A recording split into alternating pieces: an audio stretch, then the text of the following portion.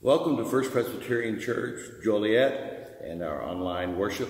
I'm Pastor Roy Backus, and you'll hear from Pastor Bo, as he brings the sermon later in the service, and we'll also hear from Lindsay as she works with the children's sermon. And we want to welcome you and pray that the Lord will bless you during this time. We have a few announcements. First of all, welcome to as part of our listening congregation, and I want to let you know that last Wednesday we had a great Thanksgiving feast for our Wednesday night group, but we will not be meeting again this Wednesday coming because it's the Wednesday before Thanksgiving, so remember that. Our Thanksgiving ecumenical worship service will be held at the Joliet Jewish congregation, and that will be at 7 p.m. on Tuesday evening. If you wish to go, and I hope you do, I hope we will celebrate with and support our brethren in the Jewish congregation. Please either click on the link that we have on our website or click on or fill in the blank with the material that you got on our e-news that went out Wednesday. And the other route is, if you don't use email, then please call the church office before Monday afternoon.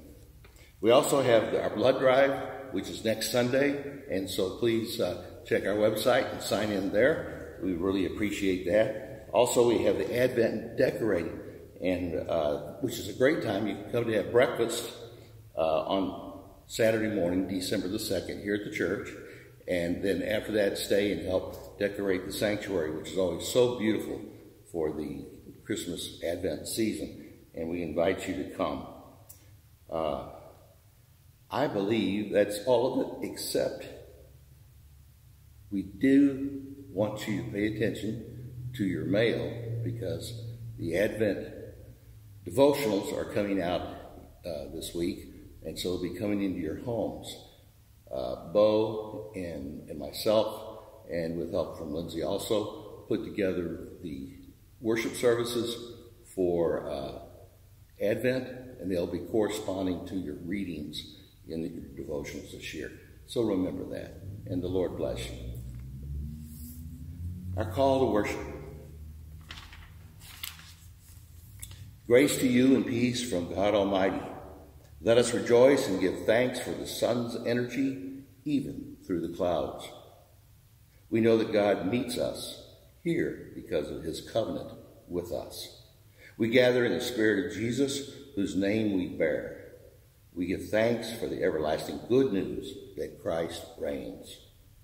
Let us celebrate the faithful witness of Jesus the Christ, seeking to share the good news of Christ's presence in our lives. God's Holy Spirit encounters us here. God's Holy Spirit empowers us and inspires us to go into the world, serving in the name of Jesus, our King and our Savior. Let us pray. Lord, we thank you for this time together. We thank you for the way your Spirit works through media and through so many other ways. We thank you, Holy Spirit, that you speak to our hearts. I ask you, Lord, to bring new awareness, new commitment, new energy to our lives as we worship together. And may we celebrate your kingship as we serve you. In Jesus' name, amen.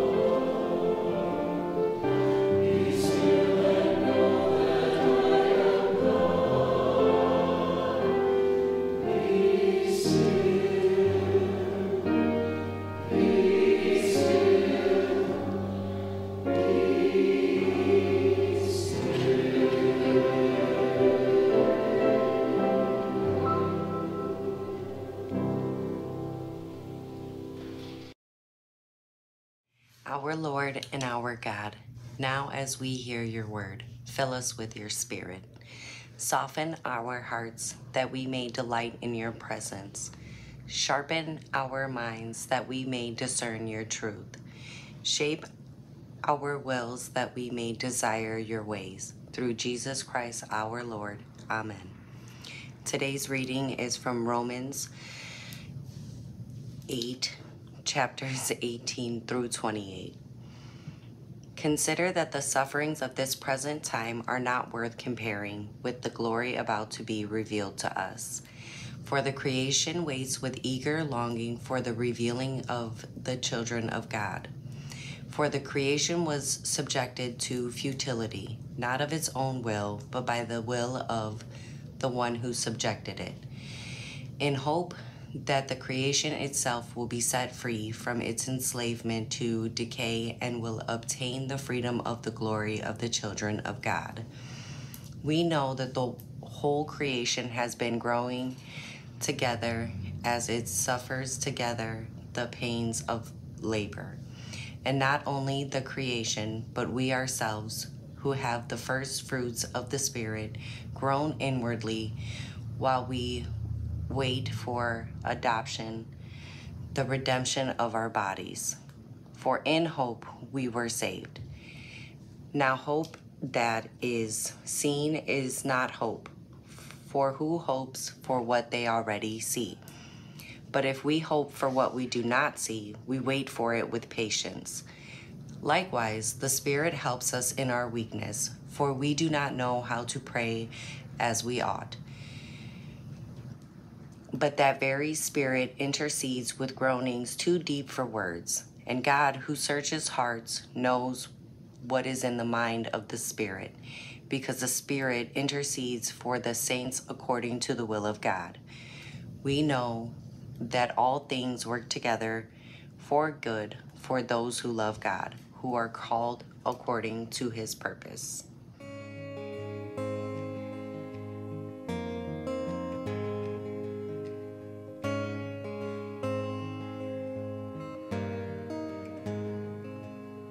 And one thing I ask, and this I will seek, to be with you all of my days,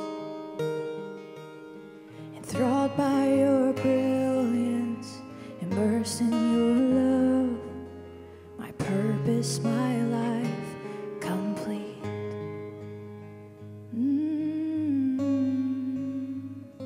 So give me Jesus and I'll be satisfied, the living water, the well that won't run dry.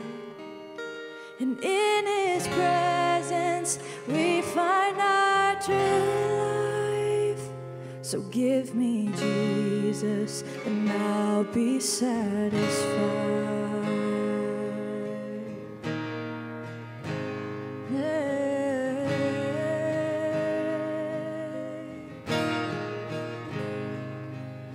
And though I could search for treasures afar and drink deep of every desire, but at your right hand are oceans of joy, a harbor for drifting hearts. So give me Jesus and I'll be satisfied, the living water, the well that won't run dry. And in his presence we find our true life. So give me Jesus and I'll be satisfied. Give me Jesus, so give me Jesus and I'll be satisfied. Yes, I will. The living water, the well that won't run dry. In his presence we find our true life.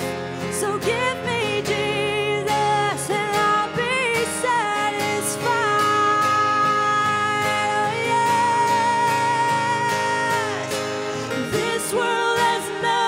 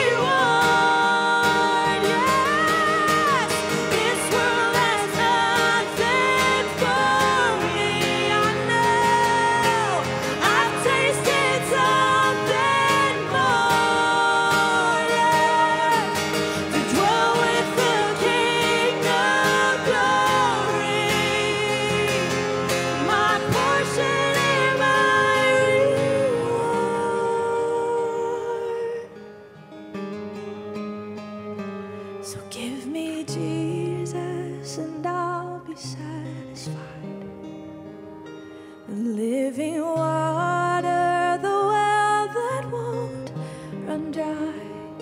'Cause in your presence I found my true life. So give me Jesus and I'll be satisfied. Give me Jesus and I'll be satisfied.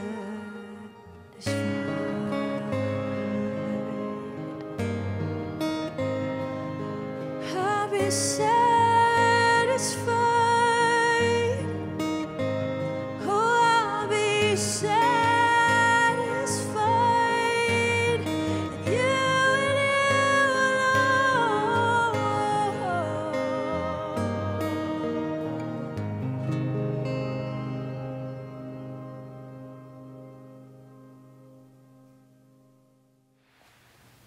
Good morning, friends. I'm Lindsay, and I'm going to be sharing our Bible story with you today. First, I've got a question for you. Have you ever had a friend or a sibling get a gift, maybe for their birthday or for Christmas, that was something that you really wanted, that made you really jealous? Now they have it and you don't, and you've got all these feelings. Sometimes it can be really hard to keep those feelings in control. We know that we should be happy for our friend or for our sibling, and that we should be happy for what we have and be thankful, but sometimes it's really hard when we feel jealous. Now, you may be familiar with the story of Joseph, but real quick, Joseph was the favorite child out of all of his brothers, and they knew it, and they really didn't like him because of it. Now, Joseph was given an elaborate gift. He was given a robe of many colors that may have looked something like this. Beautiful, right? It was an extravagant, amazing gift.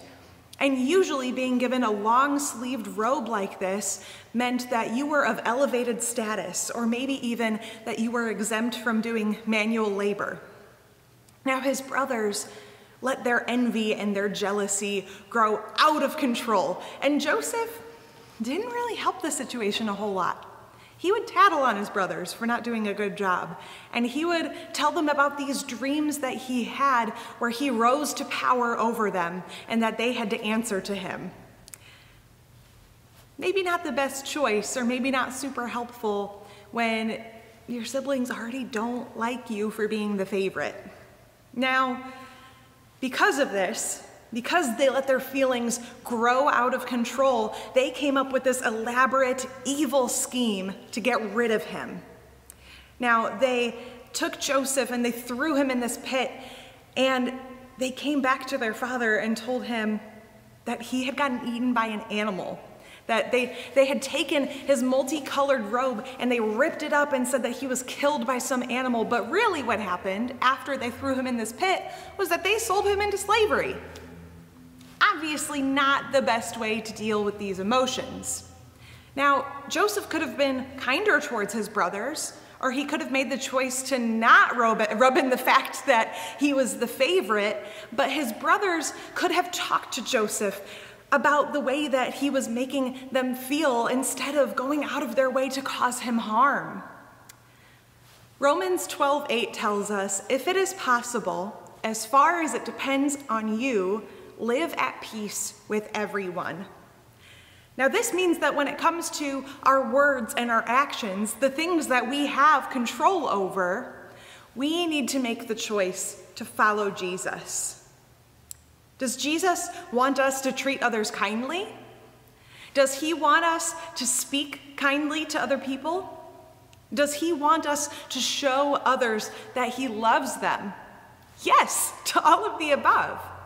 So we need to make the choice that will help us live at peace with others. Let's pray. God, thank you for this reminder to each of us today. And God, help us to make the choices that show others who you are and your love for them. Help us to keep our feelings under control, and that we would take the time to pray and reflect on the choice that would make your goodness known. In Jesus' name we pray. Amen. We'll see you next Sunday, kids.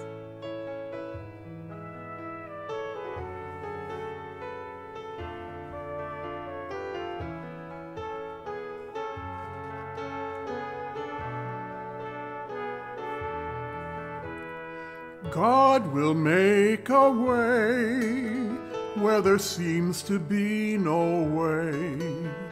He works in ways we cannot see. He will make a way for me. He will be my guide, hold me closely to his side. With love and strength for each new day, he will make a way. He will make a way. God will make a way where there seems to be no way. He works in ways we cannot see. He will make a way for me. He will be my guide, hold me closely to his side. With love and strength for each new day, he will make a way. He will make a way.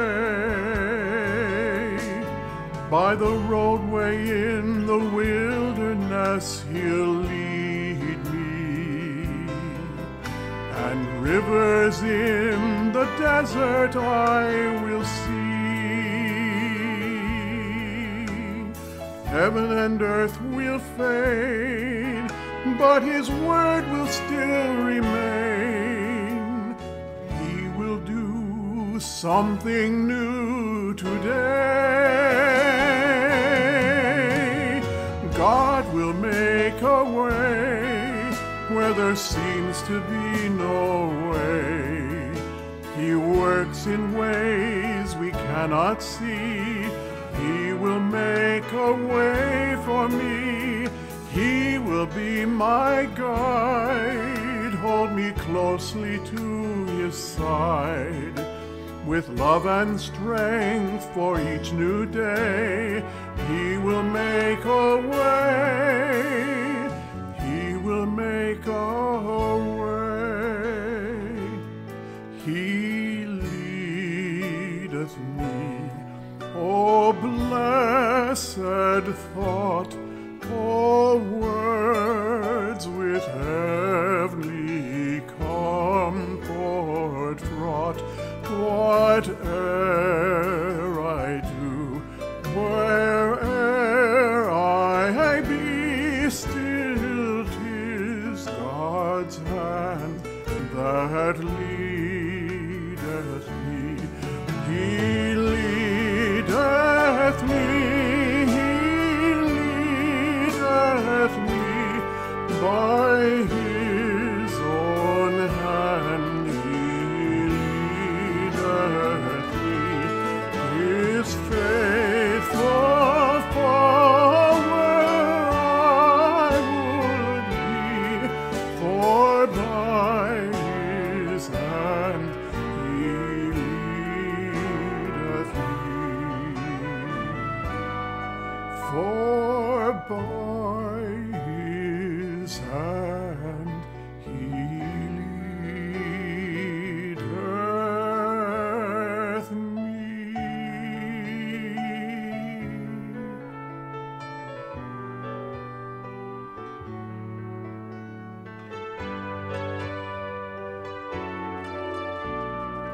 He will make a way.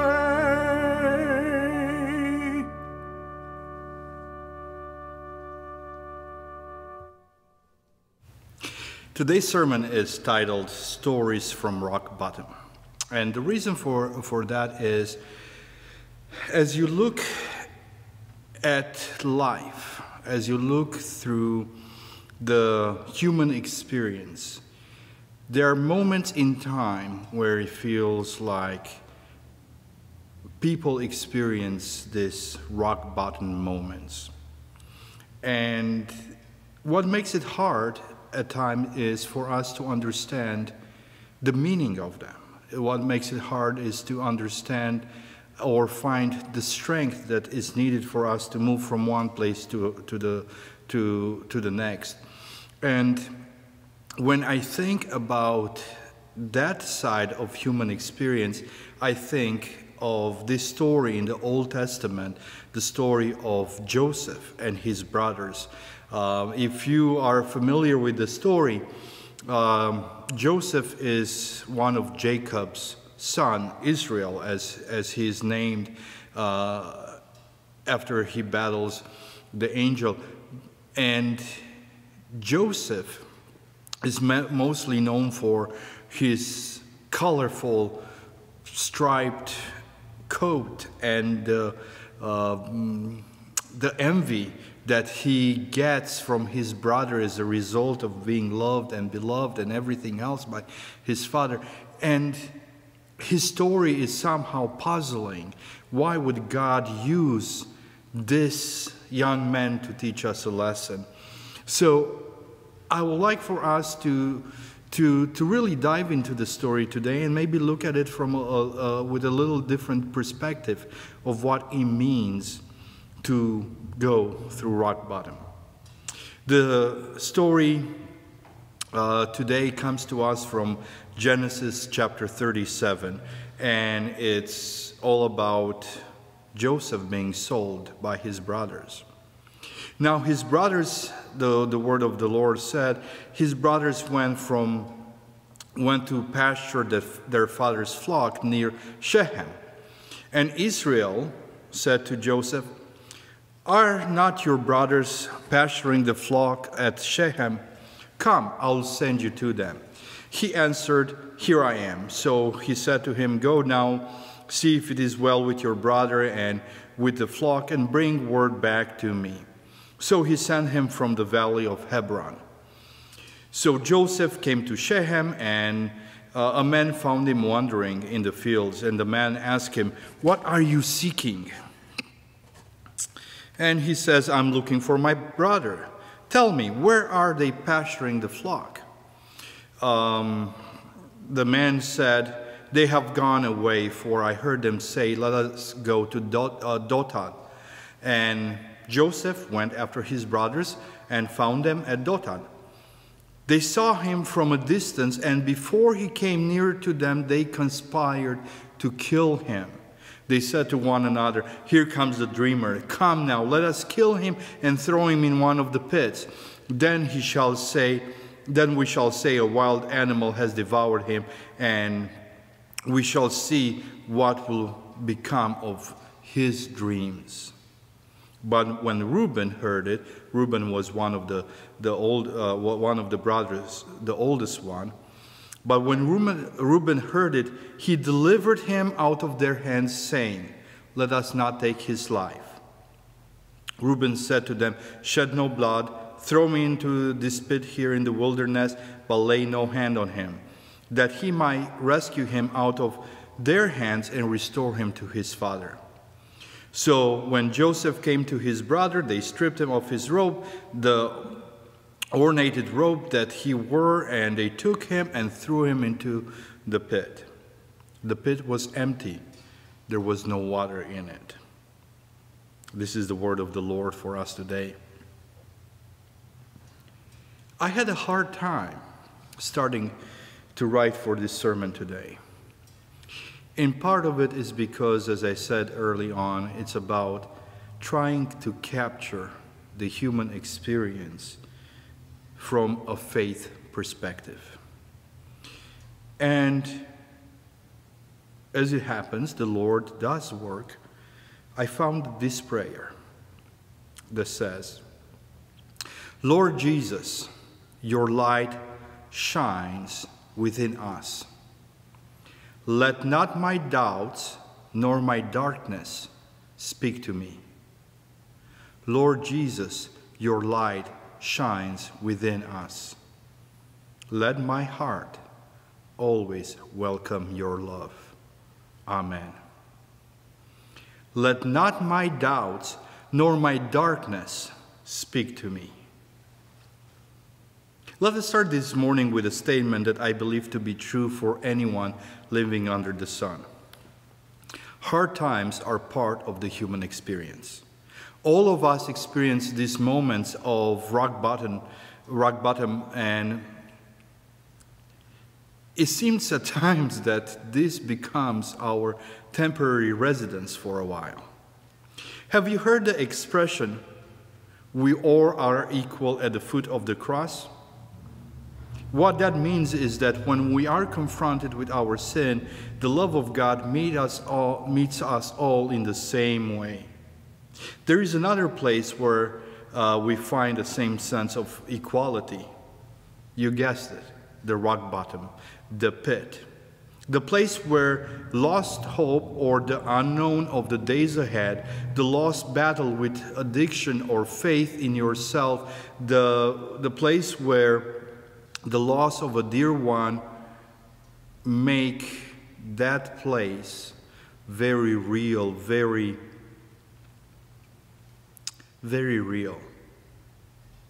And that is the place where we become equal in our battle to survive another day, hanging on to that ray of hope that we might find in a doctor's report or in a supportive friend or a community that comes around you and loves you and supports you. It is in that rock bottom that we find ourselves to be equal, in many ways looking for the same thing, for a little support to step out of the pit. You see, Joseph did not plan for what was ahead of him. When he went to meet his brothers at his father's request, I am sure that spending the night in a pit was not on the itinerary. When he shared his dreams with his brothers, those given dreams about the future, he did not plan on them to be envious of him. In his innocence, in his approach to life, he was not ready for what life was going to bring his way. Now, given the fact that he was a bit of a tattletale by going to his father and telling on his brothers, or by showing off his coat a little too much, you could say that he did some things that got him into a place where he had it coming. And yet, you need to wonder, was it deserved? This is where his story becomes our story. The rock bottom is not always about big events that get us there, that get us into trouble.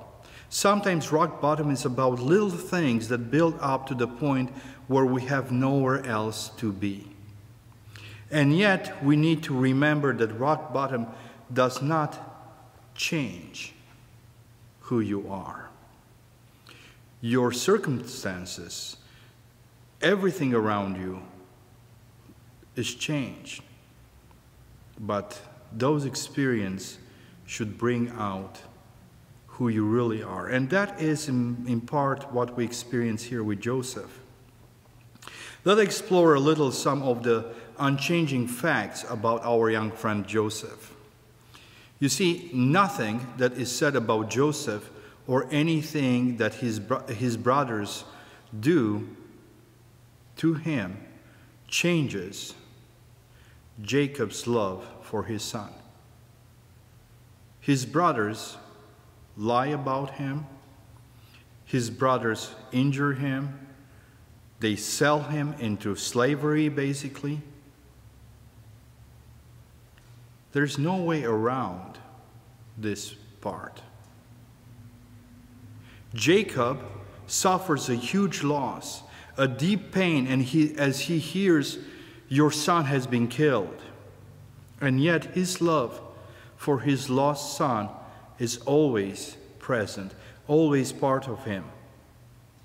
As you read the story later on, and you get to the point where Jacob, with all his son, with all his families and all the belonging, get to Egypt, and they get to see Joseph as the prime minister, as Pharaoh's right hand.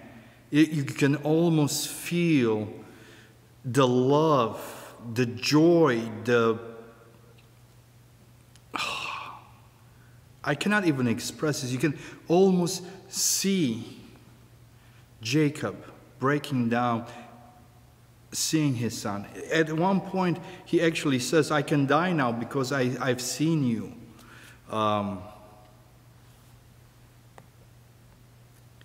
Is that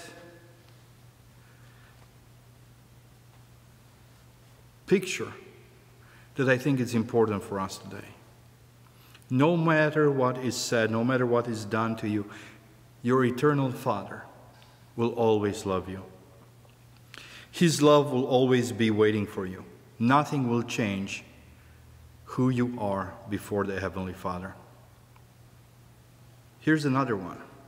Nothing that is said to Joseph, nothing that is done to him will ever take away the blessing, the vision that God has for him. His brothers betray him. They beat him. They sell him. Potiphar's wife lies about him. The rock bottom that he visits again and again breaks him. But all that did not put out the fire that was burning in his heart or change who he was. When you really pause the story and think about Joseph, you see that he is faithful to the dreams God put in his heart and faithful in his actions. His faith is about growing, learning, fighting past each pit that life brings him through. Simply put, there is something in each one of us that we were created for. Something that God will see us get through, even if it takes the hard lesson of rock bottom.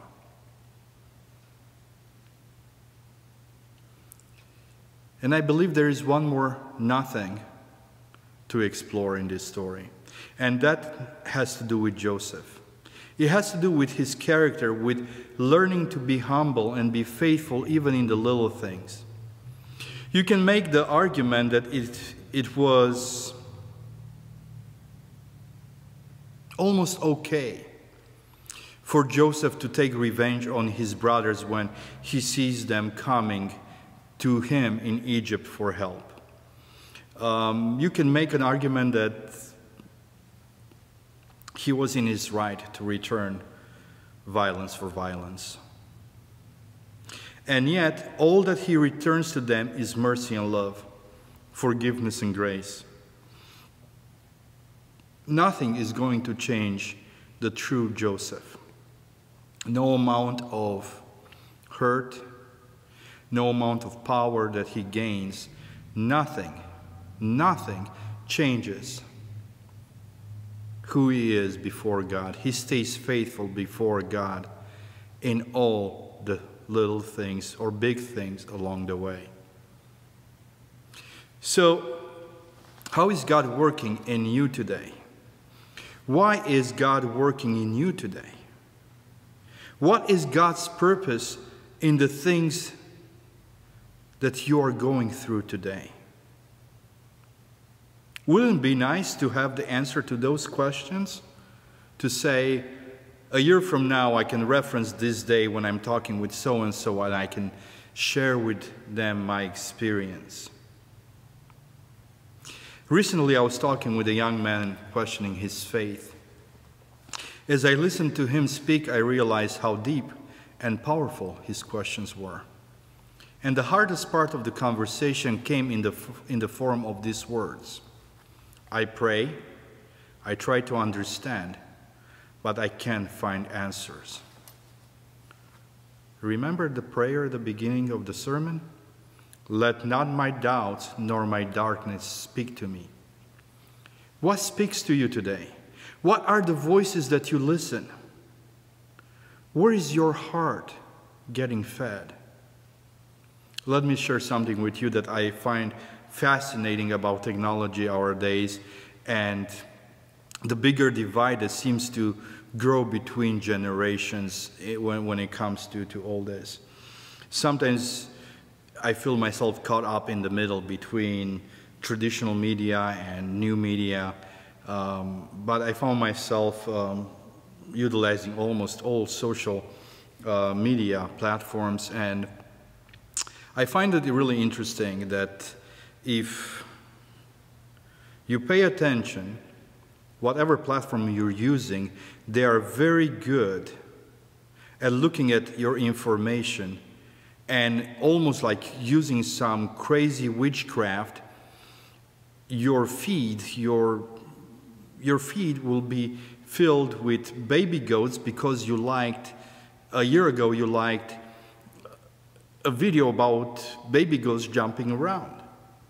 These platforms have developed a way to give your heart and mind the perfect amount of dopamine to keep you long enough on the app as you scroll to your next baby goat video.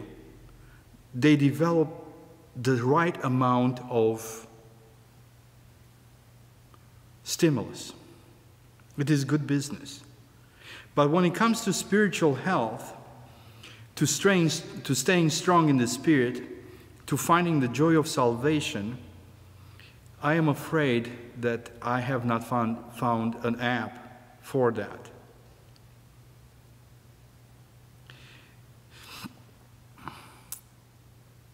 Our faith needs stimulation from time to time. Our faith needs something to keep it burning. Our faith needs something to move us from one place to the next. And I'm afraid there is only one good way that I know to do that. It is finding and listening for God. It might come to you as a surprise, but the rock bottom, the pit, might be the perfect place where one can hear the voice of God, the gentle nudge. In that place, our hearts and minds, while searching for answers, might be willing to make changes, promises, and may I dare to say life-changing decisions. Maybe those pits are God's way of drawing your attention, of asking us to pay attention to Him. The New Testament reading today says, likewise, the Spirit of God, the Holy Spirit, helps us in our weakness, for we do not know how to pray as we ought. But that very Spirit intercedes with groanings too deep for words. And God, who searches hearts, knows what is in the mind of the Spirit, because the Spirit intercedes for the saints according to the will of God. We know that all things work together for the good of those who love God, who are called for according to His purpose. Maybe the silence of the pit is the place where God can speak to us. I would like to leave you today with this little parable, and I pray that it will be a great reminder of God's love to you. We all heard Psalm 23 and the words, He makes me lie down in green pastures, He leads me beside quiet waters, He refreshes my soul. Whenever I hear these verses, my mind goes so fast to mountains that surrounded the place where I grew up, and the green, lush pastures all around. And every time when you walk through, you felt like you're walking through the sound of music. It's all that rich green grass made you feel like, wow, I'm part of the picture. But also I came to realize that when David writes those words, the picture of green pasture that he has might be different than mine. Because you see, in the desert, in very dry land, those green pastures might look like patches of grass, might look like enough grass for a day. I remember traveling through Oman years back and driving a couple hours before we've seen green. Everything was dry. So I think that sometimes when we look at those words, we need to understand that the Good Shepherd, the Lord, will get us to those places of rest, to the places where we are fed. But first, we have to go through the dry land, through those places of questioning, to those places where we need to learn to hear God's voice. But even then, there is a surprise. Those green pastures, those places of rest, are not there to be forever. There might be enough grass for a day, two, maybe a couple more, and then you have to move. You have to keep going.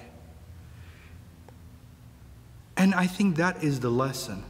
That is the lesson of Joseph. He was really, really good at listening to God's voice. Through the challenges, he learned how to be humble. Through the challenges, he learned how to rely on God. Through the challenges, he learned how to follow God to the next step in his life.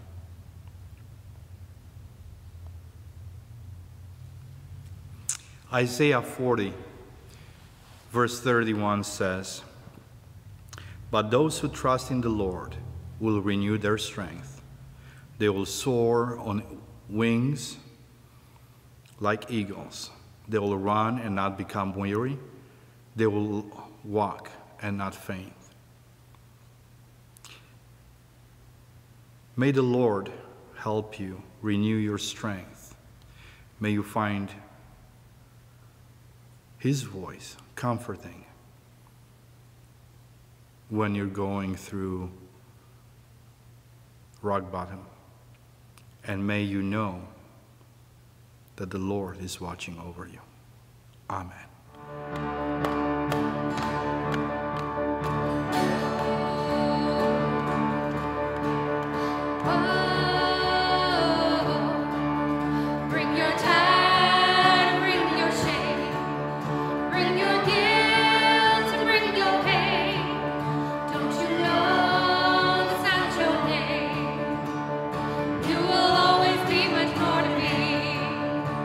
And every day I wrestle with the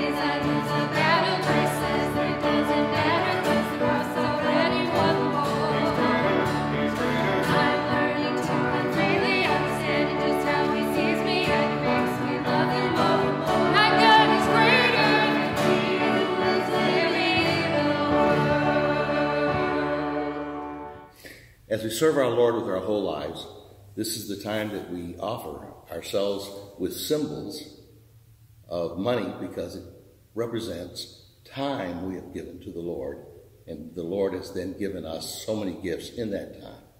It's my prayer that you will give to the Lord and to the Lord's church, that his kingdom might increase and that his message might go around the world. Let us give. For prayers of the people today, I want to encourage you to take a step back. And before you think of all the things that you want to ask the Lord, I'll encourage you to count your blessings. Name them one by one, as the old hymn says. And then bring your petitions with thanksgiving before the Lord. As we pray, I'm going to offer you a little silence, so we both can do that. Let us pray.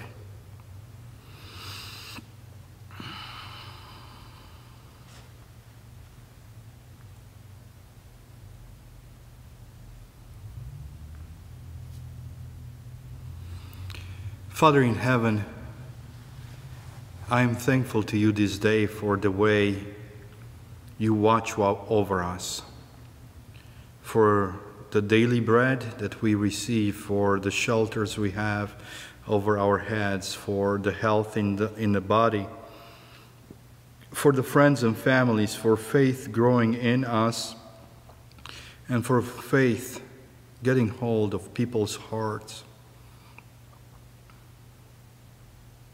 Father, we are thankful. I am thankful for seeing your grace around me in ways I cannot comprehend at times. I thank you for being in my life. I thank you, Lord, for the faithfulness that I see around me in your people, in the people that you call to be your church. And Lord, in the same thought, I ask that you will continue to bless your church, to do your work of grace, to do your work of justice, to do your work of mercy. Teach us how to do it again, Lord. It's been a while.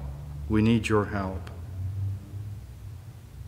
Lord, I pray that as we fellowship together with friends and family over the week ahead, as we think of Thanksgiving, Lord, I pray that you will put on our hearts those people that need companionship, those people that are left alone, those that are walking without shelter,